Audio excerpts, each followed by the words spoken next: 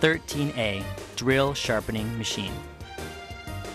13A Drill Sharpening Machine is designed to be simple and convenient. It requires no special skills for professional results.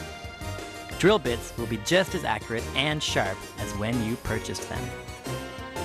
First, match up the collet with the collet holder and loosely hand tighten the collet onto the threads.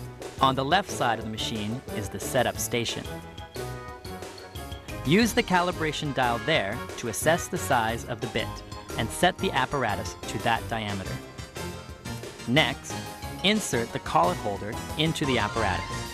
Insert the drill bit into the collet holder and then tighten the collet holder to secure the bit.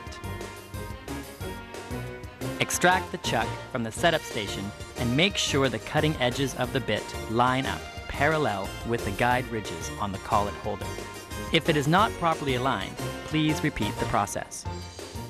Once you're all set up, insert the collet holder into the sharpener and rotate side to side. Extract the collet holder and reinsert after turning it 180 degrees.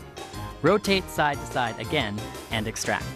Now, the point angle of your drill bit is sharp, but there is one final step.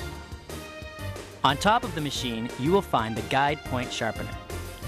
Insert the collet holder into the sharpener and rotate side to side. Extract the collet holder and reinsert after turning it 180 degrees.